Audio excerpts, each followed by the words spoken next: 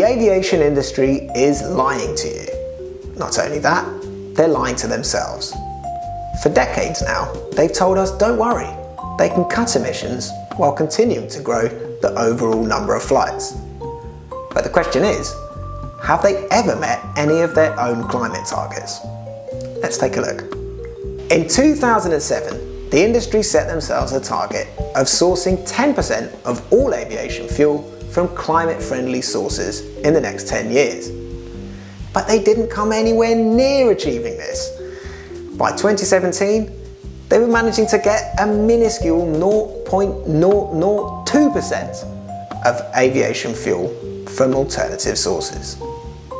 In 2010, they set a target to reduce fuel burn from new aircraft in 2020. Did they hit this one?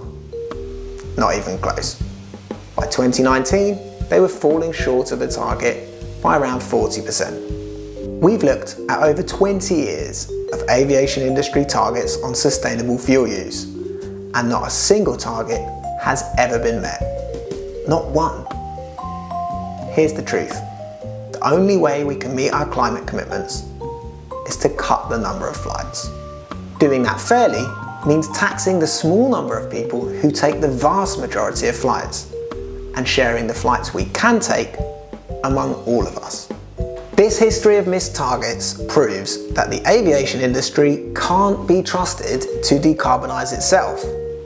But right now, that is the whole plan when it comes to government policy to tackle aviation's climate problem.